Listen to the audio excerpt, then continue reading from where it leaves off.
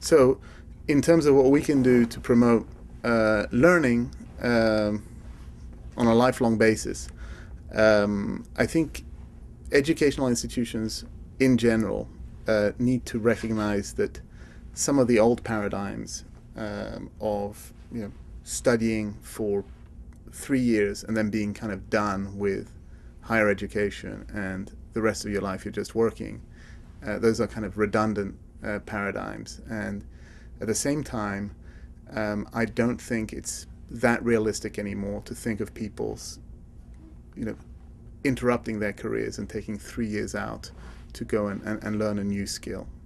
They've got to be doing both work and learning at the same time.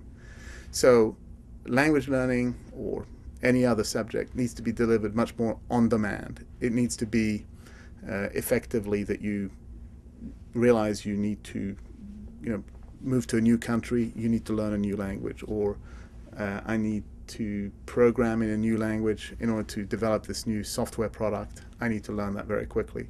So I think that what's critical in how we approach lifelong learning is to understand what is the behavioral change in people's lives. They don't have time to, for example, get in the car every evening at 4:30 and drive across town to go to a language center to sit down and spend an hour with a teacher and then get in the car and drive home to their families. That kind of interruption won't work.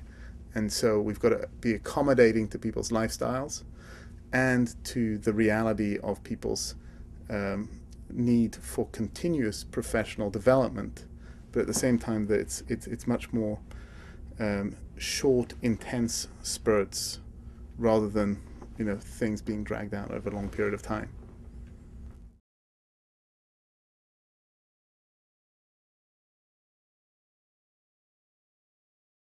I guess I'm very impressed. So I'm Swedish, and our country was kind of one that had to go through lots of changes in its labor market. So Sweden, for example, has for a long time supported re-education of folks where maybe they've been in a certain job for a while, their skills are no longer relevant for the level of income that they've come to expect, and they need to be re-educated. So Sweden has had a kind of state-sponsored program, and I think that that's been very, very successful. But I don't think that that's an optimal system. I think that there are better systems where, frankly, here in the United States, within our company, people continuously go off and do courses, whether that's Oracle training, which is a very specific technical skill, or we've promoted someone into a new position and now they need certain management training, or there's compliance training and so forth. But all the time, I find that it's much more scrappy than it necessarily would have been 20 years ago or something like that.